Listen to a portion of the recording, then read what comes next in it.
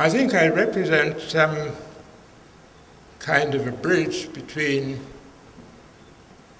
what I shall frequently refer to as some time back and a sort of imaginary future, which I shall probably recommend to you. Some time back, I was present at a conversation taking place between a man who was a teacher of mine and a surveyor, and a woman who had gone to engage his services in that role. And the woman said to him, "Mr. Gibbons, I'd like you to measure up the land by Wednesday because I want to broadcast on Thursday." And since I had had some experience in London of radio, I suddenly got very curious about her relation to radio, only to discover that her broadcast had nothing to do with radio. And when I checked, I too discovered that broadcast was the old English word for the scattering of seed. She wanted to scatter her seed by Thursday.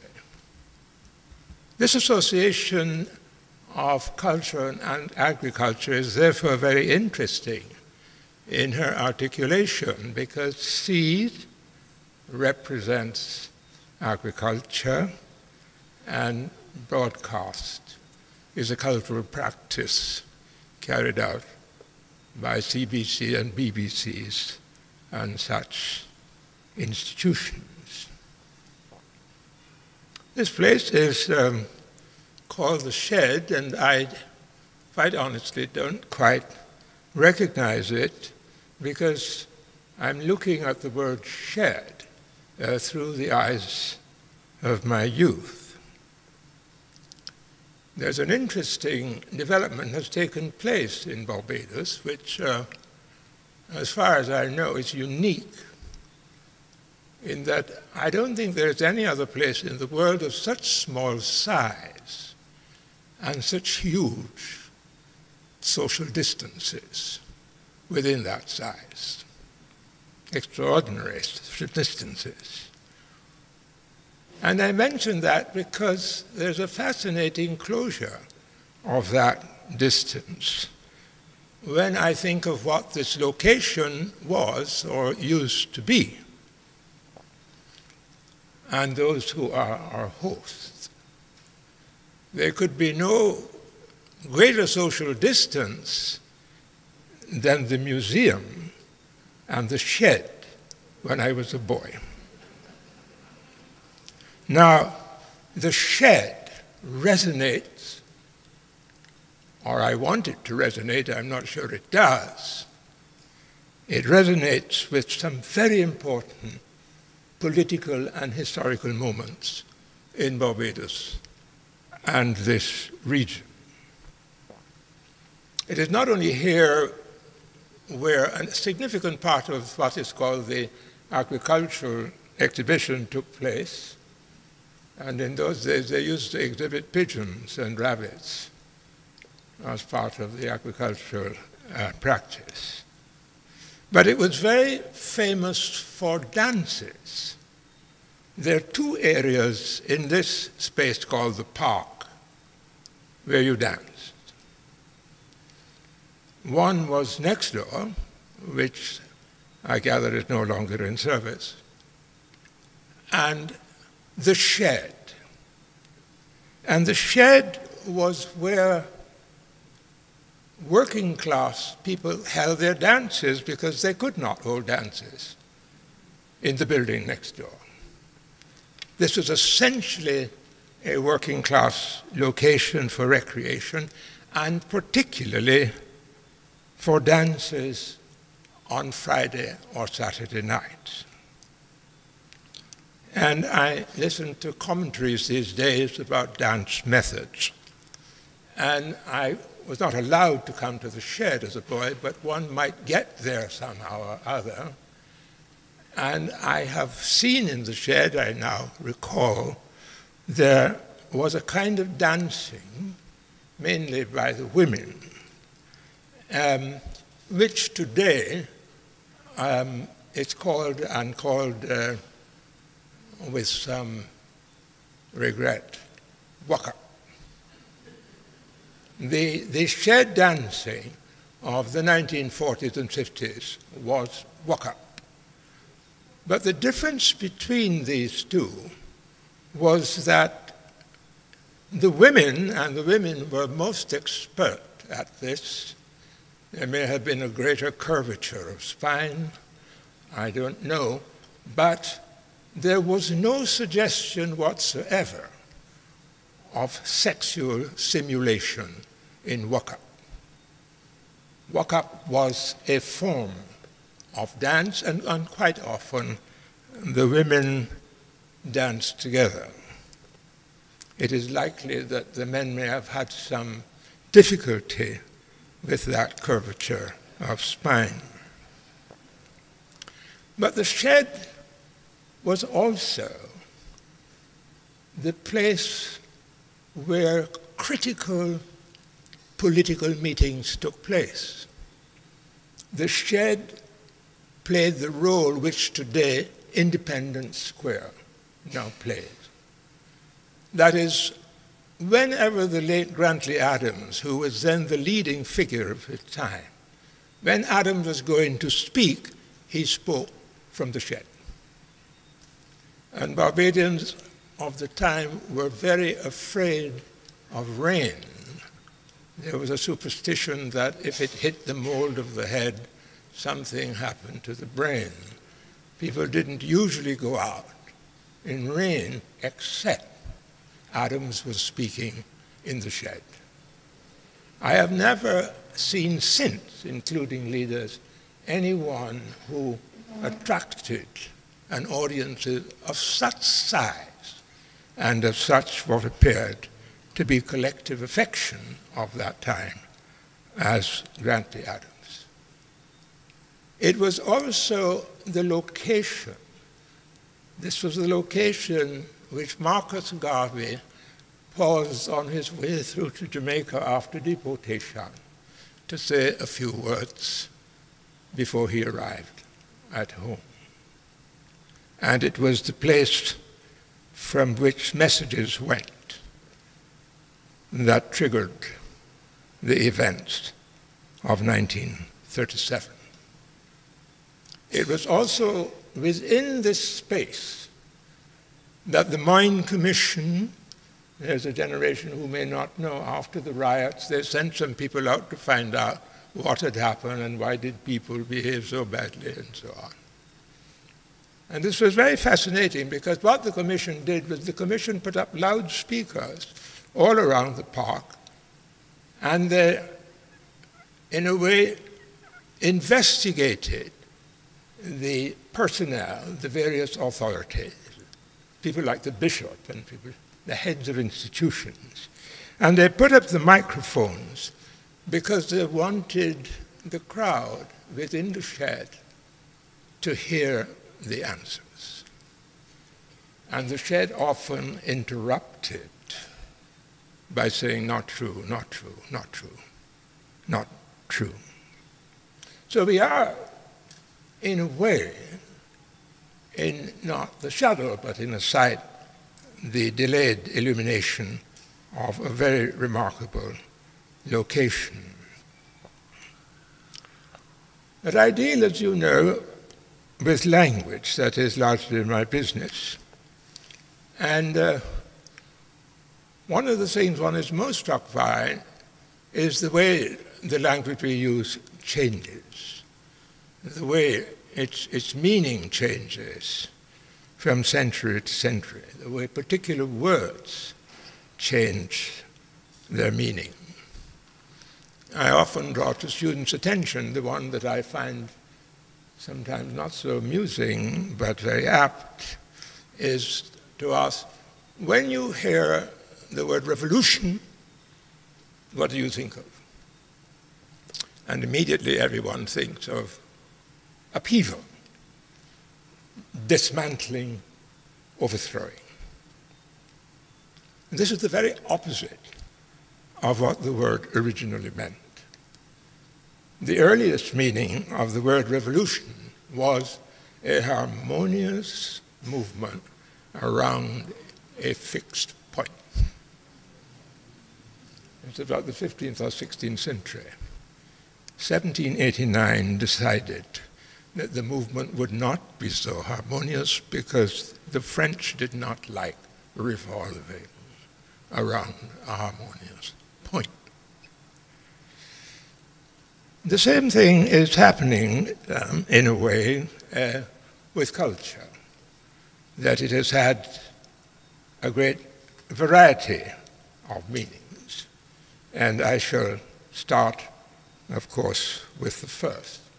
But before I go on to culture and its specific meaning, I want to remind you that much of the world that I am evoking, much of the articulation that I am offering by way of interpretation, takes place within a context of power. And the power that I'm thinking of is the power whose legacy, in a way, is still with us, and certainly a power which my generation felt very directly. And that is that from 1814 to 1915, that is the beginning of the First Civil War in Europe, from 1814 to 1915, European power, that is colonial power, European power expanded from 35% to 85% of the planet. That is, in my time,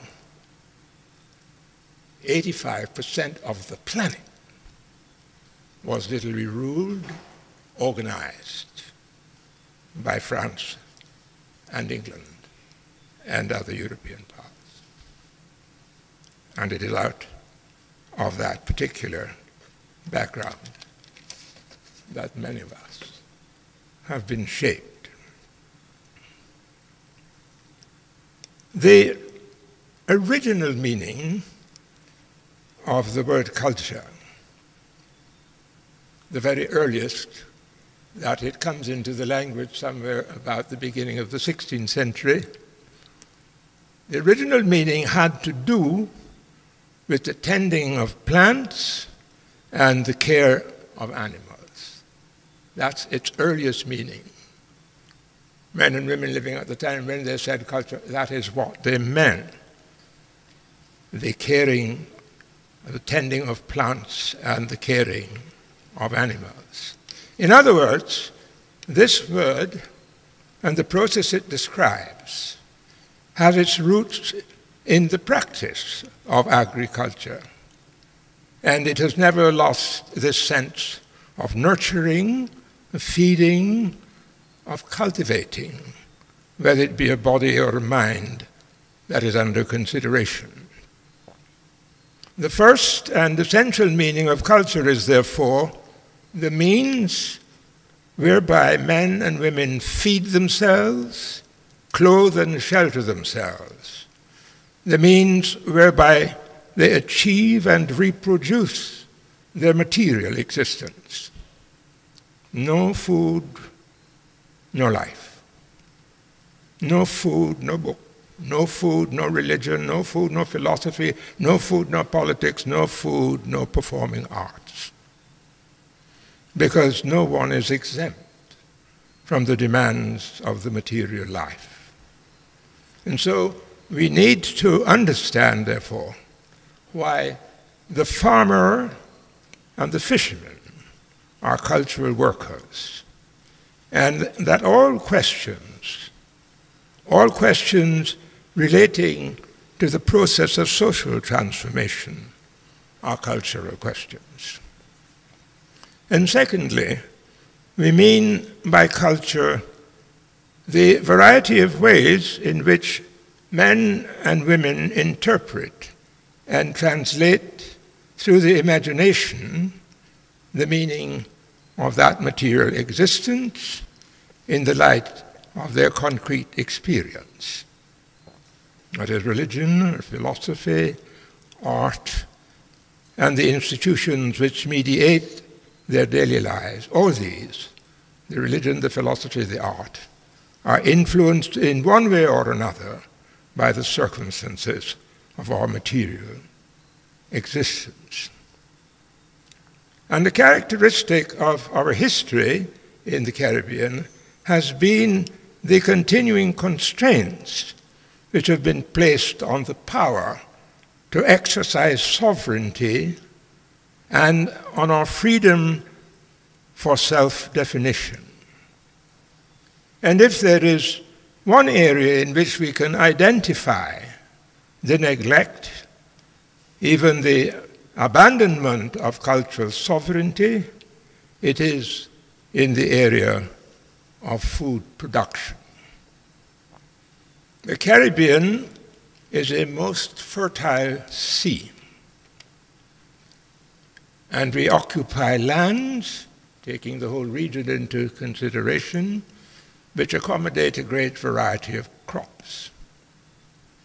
It is a region with the distinct potential for meeting the basic food needs, basic, I repeat, of the Caribbean people. And yet, the Caribbean Commonwealth, that's the English-speaking corner of the Caribbean, in the year 1985-86, was spending $700 million a year on imported food.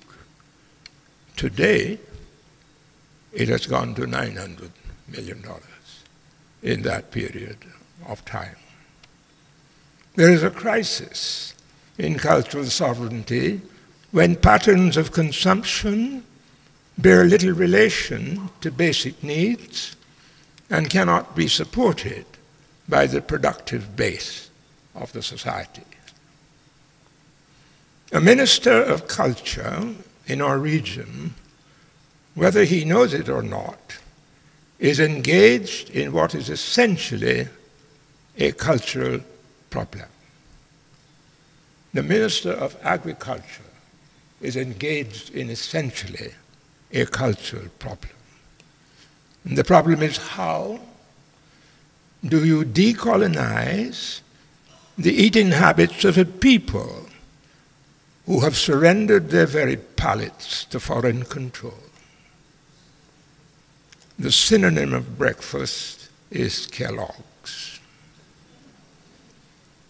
In these circumstances, it is almost wicked to arouse and titillate the labor and expectations of local farmers, to engage in a rivalry with imported food on the scale of 900 million a year.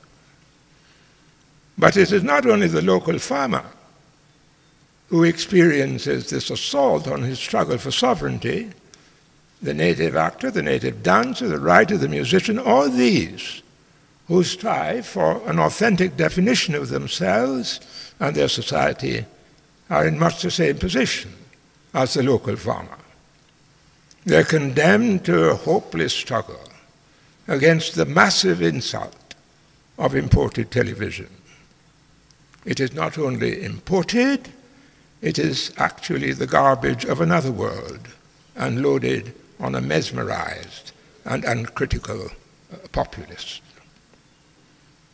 Basic leadership is innocent if it does not recognize that the mass production of culture in this form is intended to ensure and reinforce the underdevelopment of their people. There is also a sense in which the fisherman and the farmer may be regarded as cultural workers in their own right. Social practice has provided them with a considerable body of knowledge and the capacity to make discriminating judgments in their daily work. And if we do not regard them as cultural and intellectual workers in their own right, it's largely, I think, because of the social stratification which is created by the division of labor and the legacy of an education system which is designed to reinforce such a division in our modes of perceiving social reality. But there are cultural workers in their own right. And I'm going to present you with one example of the evidence for that by taking a look at Professor Woodward Marfield's notes on the peasant developments since 1838. He's writing in 1968. Peasant activity modified the character of the original plantation economy and society. Peasant workers.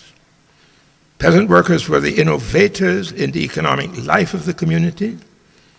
Besides producing a greater quality and variety of subsistence food and livestock, they introduced new crops and or reintroduced old ones.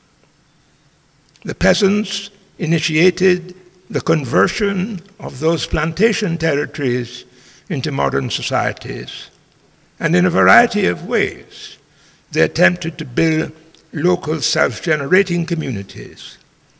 They founded villages and markets, they built churches and schools, they clamored for extension of educational facilities, for improvements in communication and markets. They started the local cooperative movement. Peasant development was emancipation in action. This is an achievement of cultural activity of the highest possible order. But we cannot see it that way because we have been trained to locate such people in an entirely different order of social evaluation. I want to draw two portraits of attempts at feeding yourself. I'm going back now into the past, very far back, in a context whose major characteristic is scarcity. I can give one, which is the rural area, and the other urban.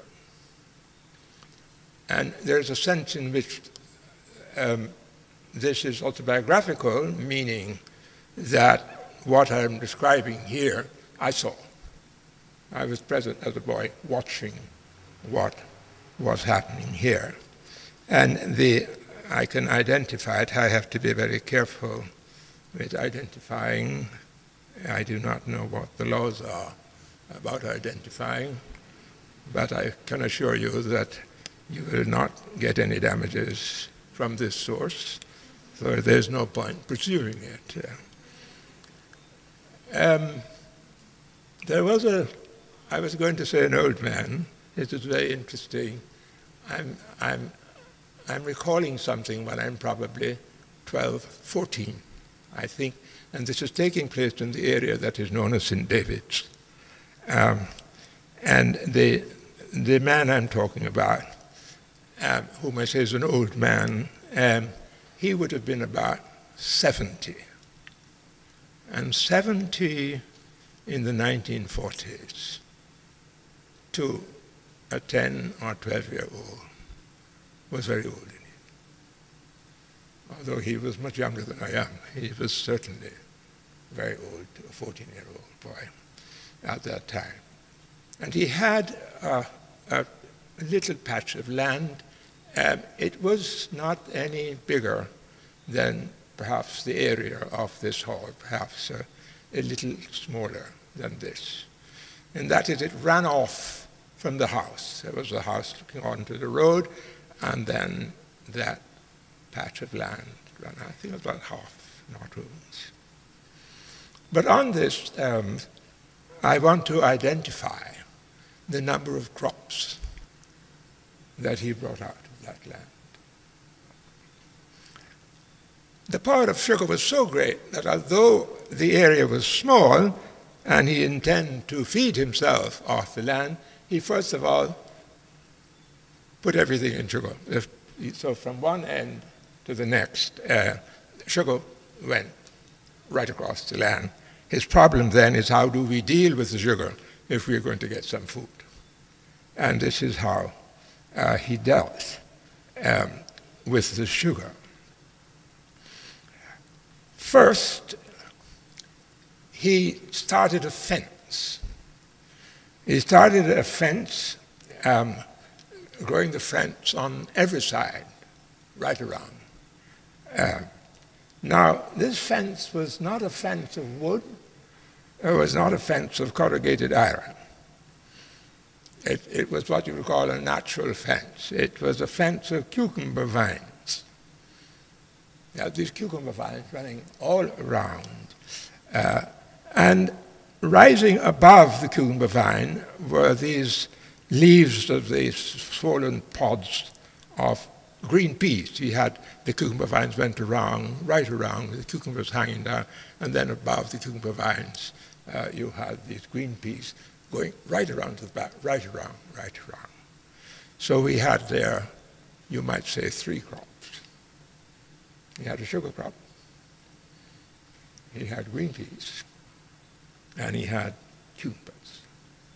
Then there was a little gate in one fence, because the sugar is a bit thick, and you can't really see very much when you walk through them, but he's inviting you to see what else is there. And when he tells you to look down, yes, what you look, you're looking at another vine that rambles. This vine now rambles like snakes all through the roots of the sugar cane. And it's a pumpkin vine. And this pumpkin will feed the children in a whole street for weeks on end until the harvest is over. And that's crop number 4. The 5th is not too difficult to detect if you find your way through the canes. There are 2 or 3 rows of, these are very fragile trees with prickly pods, dried, very dry, these pods, and they're scarlet, and they're elevated to a certain status, his particular pods. It's a little tree, and it grows sorrel, which then, in those days, was associated exclusively with Christmas. There have been very great changes in this relation of food and ritual. Nobody in his right mind would drink sorrel in April or May, because sorrel was a December drink. You didn't drink sorrel in April or May. Just as when I was a boy, you did not eat cuckoo except on Saturdays. It was not a Wednesday or a Thursday or a Tuesday meal within that realm. It was a very fascinating correlation of eating as a ritual and the occasions when you would eat that ritual. The 5th crop is perhaps the most important, for it's highly questionable whether the islands of the British Caribbean would be inhabited today were it not for the irreplaceable breadfruit. The little farmer, my little farmer, he had two of these trees with an annual produce of 3 suppers a week for a family of 5. This is how he calculated it. And the breadfruit, you probably know, the breadfruit was, it's difficult for Barbadians to believe this, that the breadfruit was really brought in here. The breadfruit comes from a long, long way away.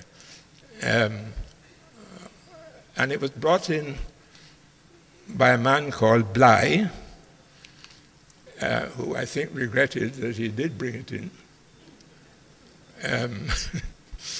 because it was originally brought in mainly as slave food, but even more important, it was brought in to feed the pigs. Now, it was very interesting for those of you who are interested in what is called research to find out, to trace what one may call the elevation, as it were, of the breadfruit from pig food and food of slaves to what I gather is now served in very prestigious restaurants as chips. There are breadfruit chips with a variety of flavors. It's a long journey from pig food to chips. That's a very, very long journey, and I don't think it should be allowed to pass without some historical record of the travail it may have had during that period. I was told, but these are anecdotal, when I was a little bigger and got very curious, and I was asking when did decent people start to eat breadfruit? And I was told, the rumor went out that the governor was eating breadfruit. He had breadfruit for breakfast. Now, during the colonial period, it's very difficult for a certain generation to grasp the enormous prestige and reverence and so on, which surrounded a governor. Now, if breadfruit had got to the governor's table, there was no layer of the society that could frown on breadfruit. I don't know if the governor actually had breadfruit, but breadfruit became not only popular among the lower classes, but as I say, it became very elevated. Now, there was another crop. If you went on at a very respectable distance, at a very purple and green, very delectable fruit, and this really was the farmer's pride. I do not know if you, I'm sure you have not registered it as very serious, of the status of plants, the status of fruit. Because the other plant was really a pear tree. That's what you call the avocado, and that was really a farmer's pride if you had pear trees. And his pear tree was about the 6th crop. Now, you could beg for a breadfruit. He probably would give you a breadfruit, and you could probably pick a cucumber. If he wasn't looking, he wouldn't make too much fuss about that. But any raid at all on the pear tree would be a matter for the police. They did not belong to the same category. The pear tree and the breadfruit tree, these are polarities, and so a whole lot of other things are in between. Barbadians are thought to be conservative. I don't share that view. They're among the most aggressive people I've ever come across, and I have traveled a great deal. But it's a kind of, it's a suppressed aggression. If you notice, they have trouble with teeth. They don't believe in too much demonstration of anger. It's pressed down. It's kept inside. And that apparent quiet, which people call conservative. I don't think it's very conservative at all. And you only have to run into the Barbadian outside of Barbados in a certain situation to realize that he's far from being conservative. But what it is what one would describe as an excess of caution. It's extremely cautious. That is, that he does not leap and wonder what will happen. No, no, no. Trinidadians do that. Trinidadians will say, let's do a thing, and find out what happens. Sometimes it works, sometimes it doesn't work. But doing a thing, the Barbadian is not given to doing a thing. He watches, he calculates, and when he moves, he has to be reasonably sure that there's no disaster at the end of this.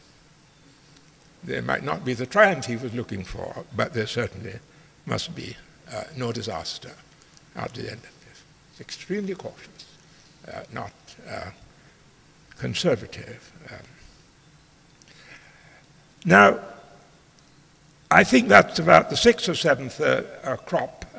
What I'm saying is that here within this context of scarcity, you have what you call a simple man, but not so simple, who have devised a way of feeding himself. And in the process of doing that, therefore, when you think of the size of the plot, this almost human coalition between a man's hands and the earth he plows, which creates a wholly new set of feelings towards the land. It's 5, 6, 7 crops just on this area. One of the purposes of this series, I believe, which the historians and so on will deal with, was the phases through which people went in trying to feed themselves. And that's an example of what I mean. That's acute scarcity. We will come to the reasons for that scarcity very soon. That's the rural example. But there is what I would call an urban example. And I'm speaking of a man who was, in fact, my godfather, who lived in Carrington's village, and he didn't have any plot. His house was on a lot, and he had a yard. And he had the yard. And he was, by trade, he belonged to that second layer of the field labor and so on. He was a cooper. He was a member of that artisan class, and so on.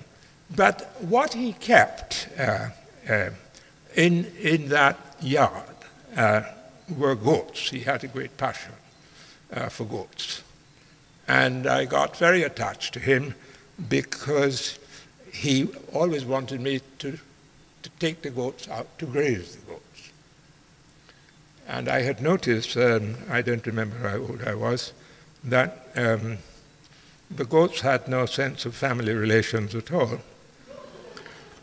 And I enjoyed taking the goats out because the goats had great fun.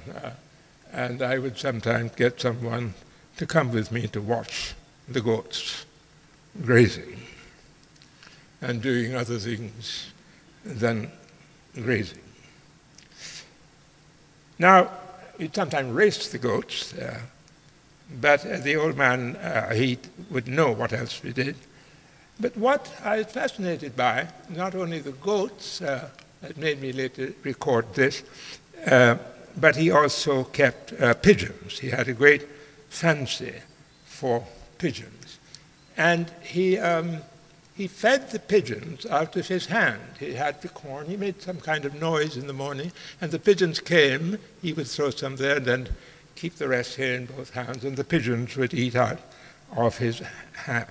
He also kept a duck or two at the goats, and at 5 o'clock, which was at 5 o'clock in the afternoon, early evening, at 5 o'clock, which was sort of feeding time, he would, they seemed to understand this language. About 5 o'clock, he went out into the yard with the coin and just said, "Come, come," and these pigeons would circle.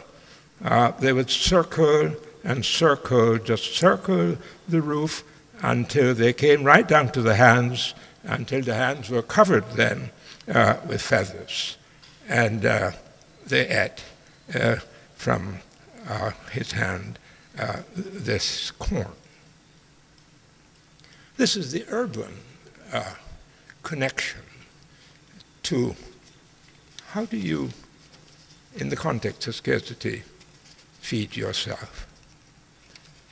What is noticeable here is that the one with the crops owned, he was the owner. This is the critical. The one with the crops who grew his 5 and 6 crops, he owned that land.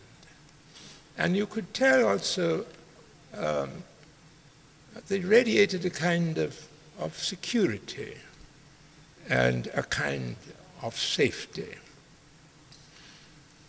The urban example, who was very strong and very independent, was a tenant and showed, in a way, the signs that go with knowing or not knowing when you may have to leave. The very early one became very aware of the extraordinary importance of property. And that is why it plays such a critical role in the law. I'm not too sure which comes first, but people who look at the laws will notice that the law is very, very, very careful. The law places a very high priority on the protection and the defense of property. I sometimes am not too sure which comes first, protecting life or protecting property. If you notice sometimes in courts, I read the court cases sometimes, and you would find that a man who's beaten a woman, which is a violence that could lead to death, so, would be fined. Or rather, no, yes, he would be fined. He would be fined. But if a man went down and stole something from Cave Shepherd, he went to jail. You didn't find him. It's as though the punishment for theft had to be much, much more severe than the punishment for violence that might have led to death. The reason for that scarcity has to do, of course, with land use. You will hear more about that from other speakers. I just want to draw to your attention what seemed the extraordinary disproportions that took place in the society. The late Colin Hudson, a marvelous man and a geographer, has left us wonderful examples of land use in Barbados.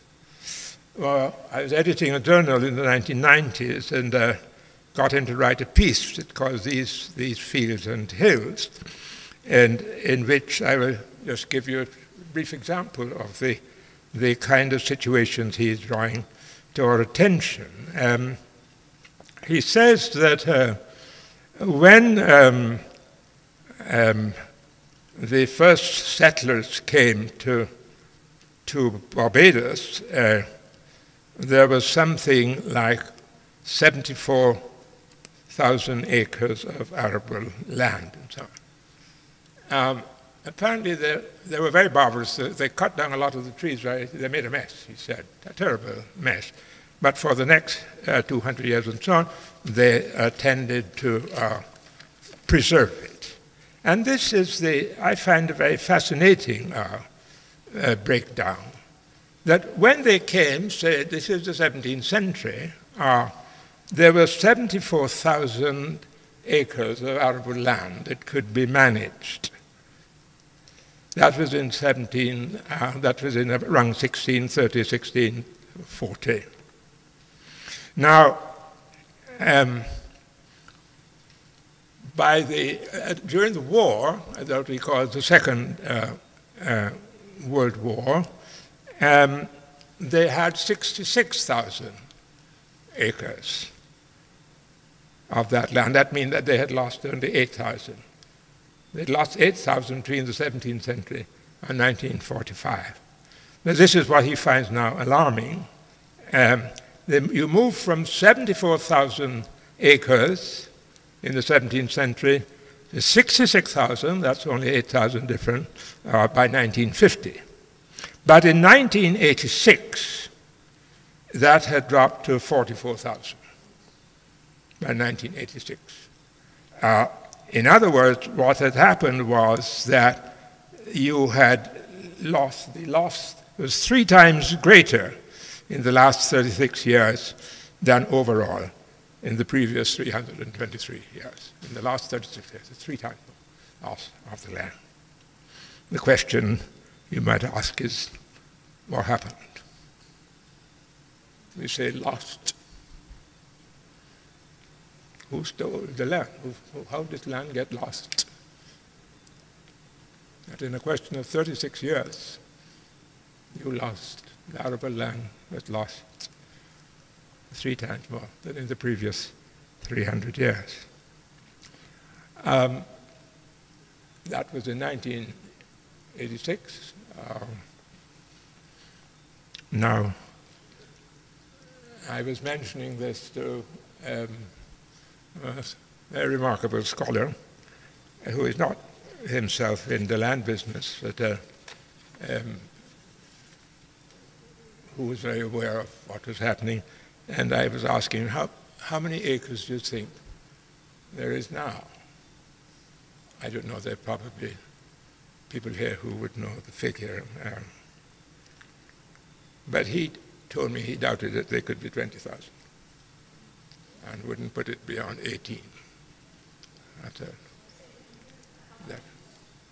He wouldn't put it beyond 18, but it could be about between 18 and 20,000 of arable land. I have no doubt, but when you look around at the extraordinary changes that have taken place around the various coasts of Barbados, there's a sense in which whatever was the island is rapidly disappearing. To move from the land, I wanted to, thank you. Pass me my watch. To give some idea of what I would call the social formations that have really emerged from that situation. Some years ago, I was addressing the 40th annual conference of the Barbados Workers' Union, and I was trying to look at the portrait of a minister of government, whom I had called the honourable member.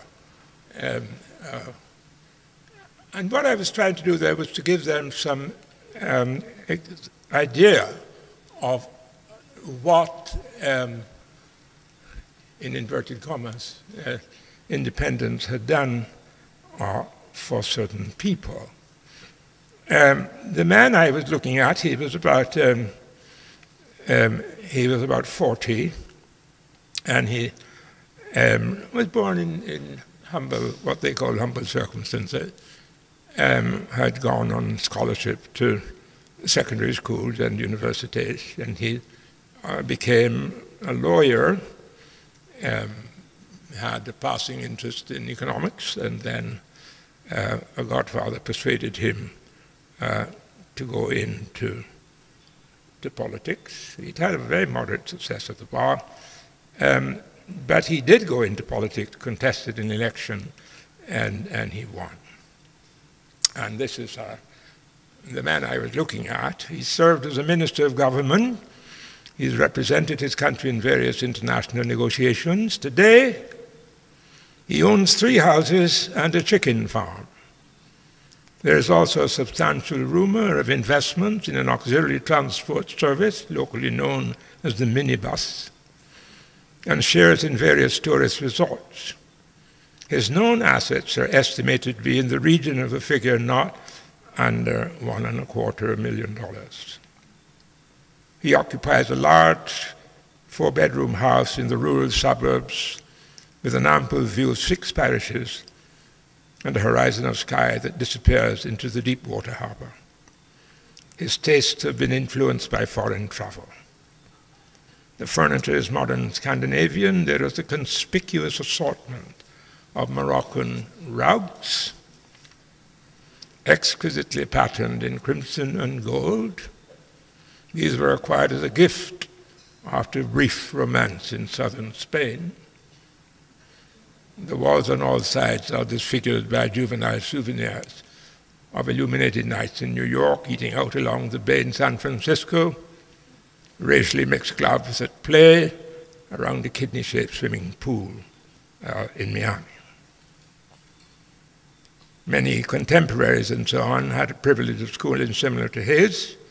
They may have been enterprising, but they've all made notable contributions in education and the upper levels of the civil service.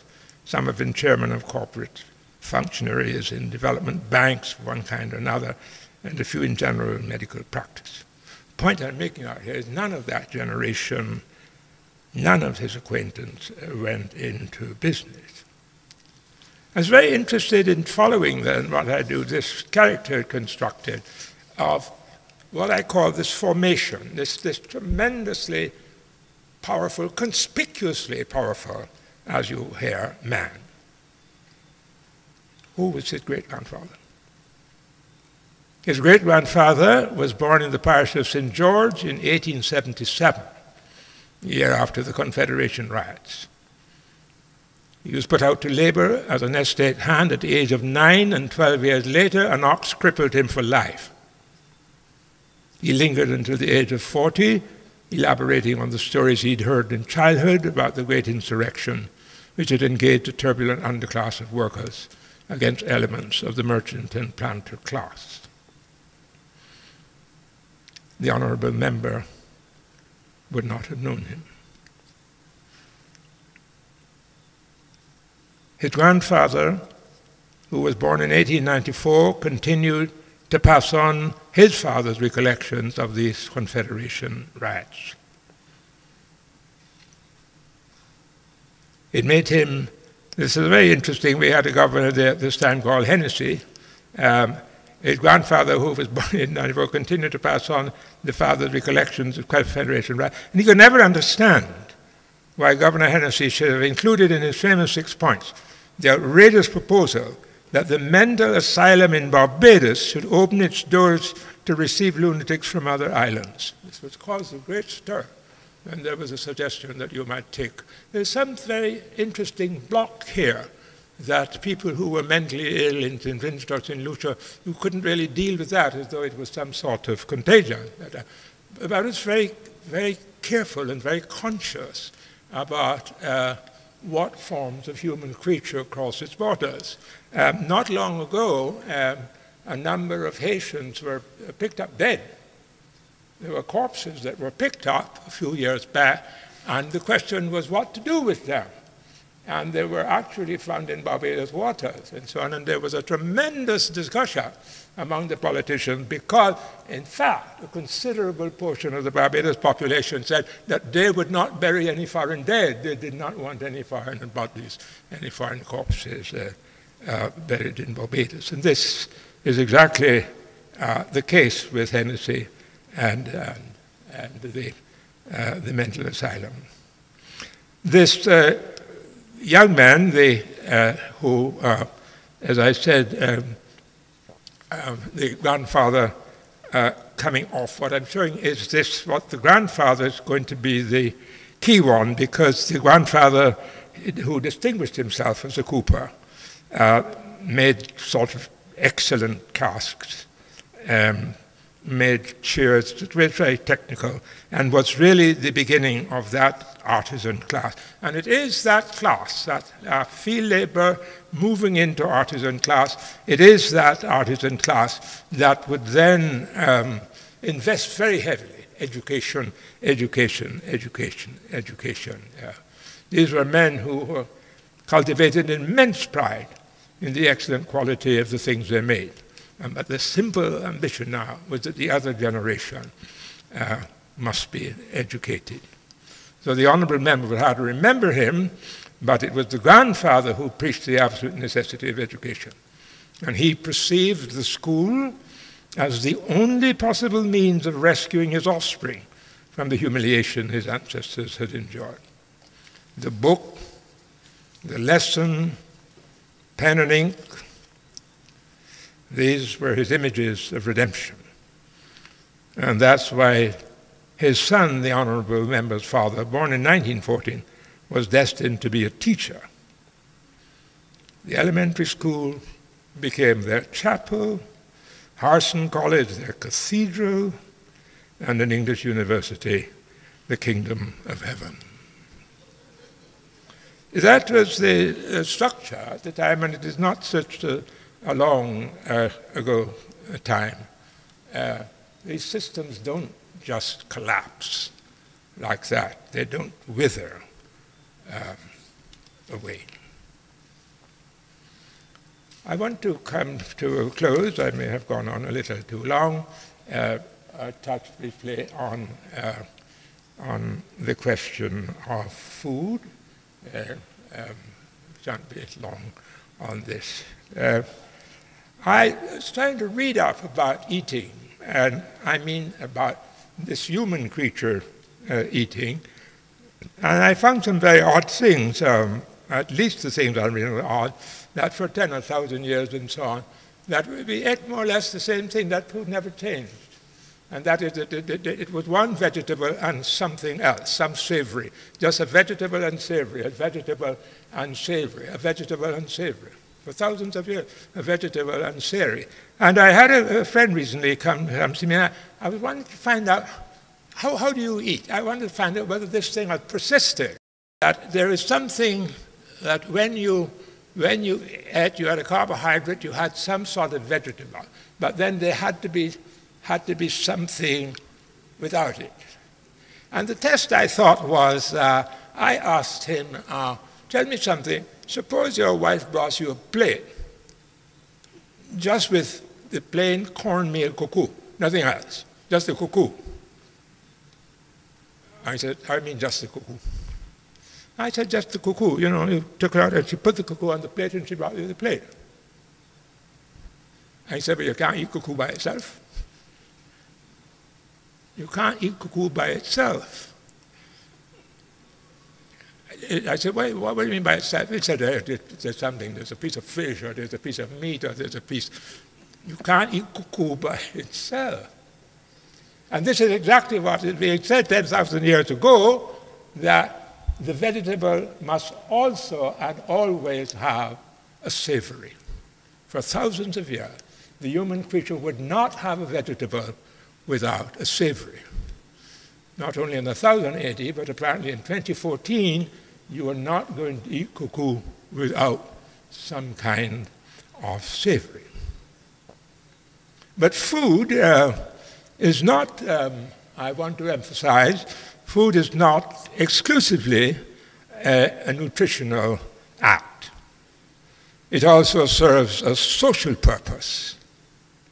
What we eat and how we eat and whom we eat with may tell us something about ourselves and our relation to others. The pioneering anthropologist Robertson Smith observed among societies he had studied, and I quote, "Those who sit at meal together are united for all social effects. Those who do not eat together are alien to one another and without reciprocal duties." It's a very interesting observation that one makes is this business. I do not know if you're eating, sometimes you're too busy eating to notice what is happening when you are eating. But for example, when people eat together, if people are eating together a meal, there's a greater relaxation. The individual eating alone is likely to be dealing with some kind of tension. It's a very social quality, not only nutritional, to eating. And there used to be, I don't know why, but when I was a boy, whenever in our village you were going to eat, they told you to close the window. Close the window. Apparently it was nobody's business what we cooked. But you close the window when you're eating, close the window. And they're very interesting. The late Kathleen Drayton's daughter was telling, I had a problem at Queen's College, because at lunchtime, she ran into this question of whom she would eat with. The girls at lunchtime ate in groups, and you knew who were friends. That one group was over there, and one group was over there. And these groups were, in fact, defined by complexion. Now, she had grown up in what you would call a very progressive house and didn't observe these rules. And she got into some difficulty because she found herself with the wrong group. And then the other group said, look, if you're with them, don't come here, and so on. So even at school, and where in fact the faculty knew this, there was this institutionalization of whom did you eat with. I do not know whether you consider it a code that you yourself follow. I suspect that you do, of you think very carefully about whom you are going to eat with. You think very carefully about who is coming to eat.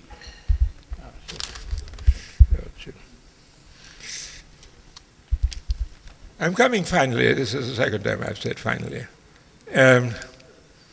to the commodity that has meant so much to us. And there was a man called Sir Dolby Thomas, this is back in the 17th century, who was also governor of Jamaica, and who was a great promoter, really, of sugar. What I never realized until I started reading about sugar, that it started off as a very great luxury. In the 17th century in England, sugar would have been eaten only by the nobility and by the very rich. Only the nobility and the rich. And one of the questions that historians are trying to ask, or from time to time try to ask, is what time and how did sugar then become so popular among the working classes? In the 18th century, we have that sugar is extraordinarily popular. The poor are eating sugar. And sugar, as Williams has let us know, was a source of enormous capital. A very interesting passage by the philosopher John Stuart Mill on this extraordinary, a man of such enormous intellect. And you would think also of imagination, would be thinking the way he did about colonies, and particularly sugar colonies. You know, Locke said that he was commenting on sugar, and he says, you know, or Western, that is the West Indian colonies, it cannot be regarded as countries with a productive capital of their own, but rather the places where England finds it convenient to carry on the production of sugar and other tropical commodities. What he's saying really is that there is little production of anything except for staple commodities, and these are sent to England not to be exchanged for things exported to the colony and consumed by its inhabitants, but to be sold in England for the benefit of proprietors there. The trade with the West Indies is hardly to be considered an external trade, but more resembles the traffic between tongue and country. I think it's quite extraordinary that what Stuart Mill is saying is that, look, sending trade, sending commodities, or having commodities sent from a place like Barbados to Liverpool, that is not foreign trade. It's like sending something from the country to the town. In other words, from Liverpool to Barbados should be treated the same as from St. Lucie to Bridgetown. One of the most extraordinary minds of his time sees this other exists simply as an extension, and a convenient extension of itself. We're reminded, or were reminded, of the necessity of the poor for sugar. Sugar became, everybody ate sugar. Everybody wanted sugar. Became not only it ceased to be luxury now, but became a daily necessity among the poorest. And the answer, why did this happen? As to no other known commodity. This fascination, this unique fascination, and this desire for sugar. Why did this happen? And the answer is to be found, I think, in one word: sweetness. That is the sucrose extracted from the cane we call sugar. There is no meal from which it is excluded in any culture. There is no known culture which rejects the sucrose extracted from the cane we call sugar. It lends itself to every experimental concoction. In doubt or trouble, we say, put a pinch of sugar. It is the most ubiquitous and the most promiscuous of any food we consume. And the word has even penetrated our daily conversation. Women refer to a man as my sugar daddy. Some men refer to women simply as sugar. But it graces the literature of the 17th century.